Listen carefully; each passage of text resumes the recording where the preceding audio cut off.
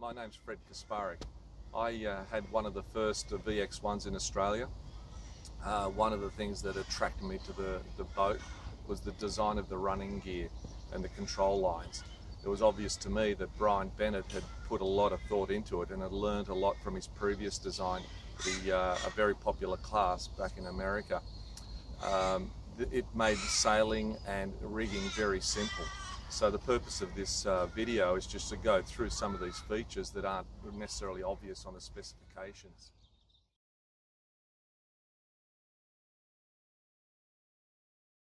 The VX1 comes with a jib furler. You can see it furled here, so you uncleat here, and then all you need to do is pull the jib out. So that here you can see the jib's out, and then you just matter of furling it up, which I thought was particularly good because in a situation before a start or in a situation where we needed to stop for a minute and be in control, we could furl the jib and slow the boat down. The jib sheeting and traveller system, the boat comes with a self-tacking jib. So if we look at, I'll just unfurl it again, you can see here the boat comes with a self-tacking jib. If I pull the jib sheets on the top here, if I pull on the jib sheet here, you can see it's, and you've got the cleat there. Underneath the cleat, you've actually got the traveller, which controls how far the jib traveller car goes in and out. And you can control that under tension while sailing. Very neat, because once you set it, you can go through tacks and frees up the crew.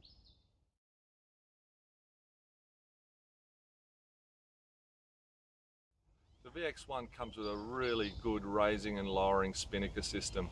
It allows for a person of small to medium size to be able to raise and retrieve the spinnaker. It starts off with this block here, so that if you want to raise the kite, you will pull behind the halyard, behind the block, and you start pulling. You can see over here it self-cleats as you're pulling up, and you just lift it up till it stops and it's in position. It, at the same time, pulls out the spinnaker pole as well. On the retrieval, you will then grab it in front of the block and you uncleat automatically. You start pulling the retrieval line back in. It collapses the kite and sucks it into the spinnaker chute, while at the same time pulling the spinnaker pole in. A good friend of mine, Yorkie, he's gone out by himself, one up in a 20-knot day, and he could do this by himself, which is a bit of a feat, I must say. If we move forward, you'll see one of the fine details of it is you have a polished stainless steel bar across the chute. This prevents from the front of the chute being worn with a retrieval line.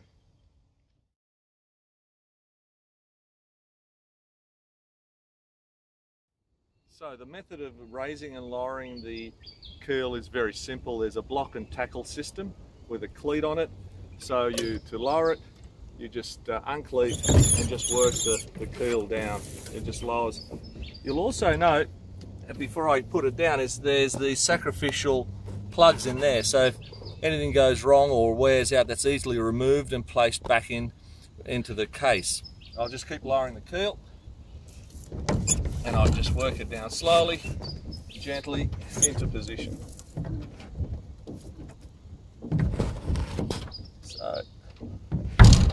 So there we go.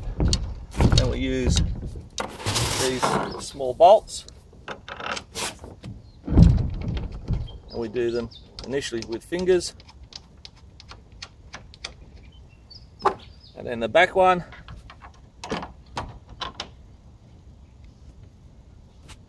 and then we tighten off with an Allen key.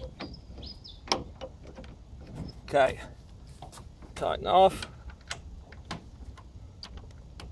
we tighten that, then we take the block and tackle off there, and you'll notice the retaining lines on a shock cord, and it goes back into position. To raise the keel, you just do exactly, but in an opposite manner. And we put the block and tackle in the bag here.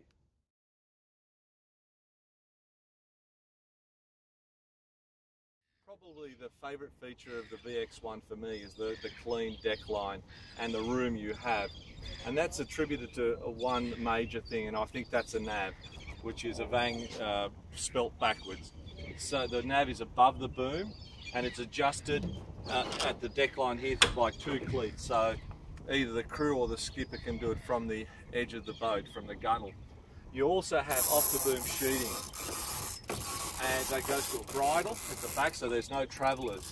So you can sheet through here and you play it like a skiff, upwind or downwind. Very exciting. You can see the keel that's in position, and you can see the final layout. So there's nothing to really knock your feet on. You've got a central rib down the centre, so if you're heeling a little bit, you can push yourself out on the edge. You don't necessarily slide to leeward. The clue out haul is underneath the boom here, so you cleat, uncleat, very simple. You can see the purchase for the nav that goes inside, and as I said, goes out to the edges of the boat. The luff tension for the jib is located here, so you can pull on and off. There's different varieties of blocks and cleats for this that different boats come with, but fundamentally it's the same purchase system down here. This is of course, as previously mentioned, the jib and the jib sheeting and jib traveller here, and then we have the downhaul. So you have a downhaul system that you can sort of swivel and rotate and adjust from within the boat. This is the cleat for the spinnaker halyard, the spinnaker block, and so on, and this is a spinnaker chute. And you got these hiking straps, and that's pretty much it. The rudder system, again, making it a very clean, open deck boat. I'm 6'2", and I find this probably easily my favourite boat to have sailed of any boat I've had over the last 35 years.